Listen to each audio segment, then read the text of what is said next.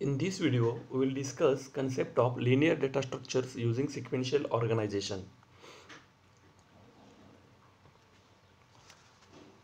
Linear data structure with sequential organization consists of array, where array is defined as it is a collection of similar type of elements or similar data type elements stored in consecutive memory locations. For example, if we want to store names of a student in a class, we can make use of an array to store the names in sequential form. So here simply array is a set of consecutive memory locations which contains similar data elements. Array is basically a set of pair index and the value. The syntax of array is first data type, which is nothing but the keyword, and name of array, and into bracket we have to write the size. For example, as given here, 2D array, where this is the name of array, and 3 by 2, so this is the size of a array. Now here the advantages of the sequential organizations are elements can be retrieved or stored very efficiently in sequential organization with the help of index and a memory location. All the elements are stored at continuous memory locations. Hence, searching of elements from sequential organization is easy. The disadvantage of this sequential organizations are insertion and deletion of elements become complicated due to the sequential nature.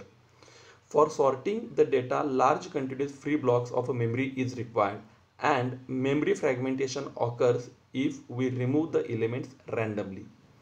So here array we can use as an abstract data type, where the abstract data type is written with the help of instances and operations. We make use of reserved word abstract data type while writing this ADT. Now here, as I said, array is defined as a collection of a similar type of elements. These arrays can be single dimensional or multi-dimensional.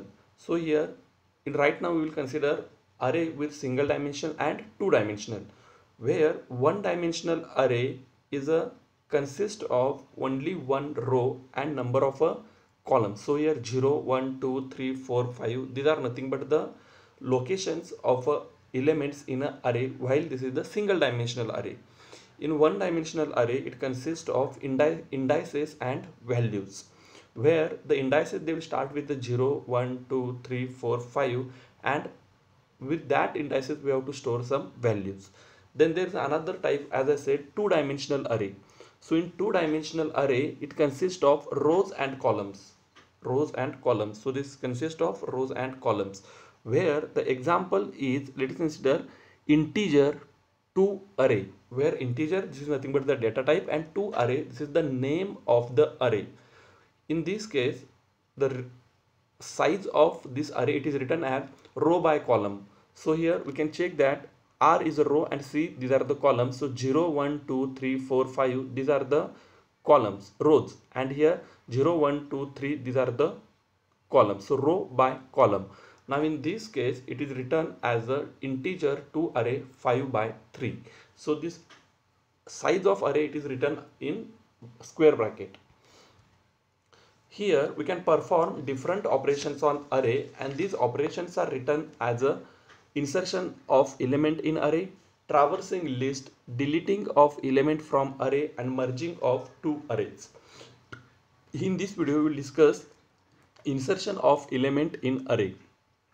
Inserting an element in array is a complex activity because we have to shift the elements ahead in order to create a space for new element.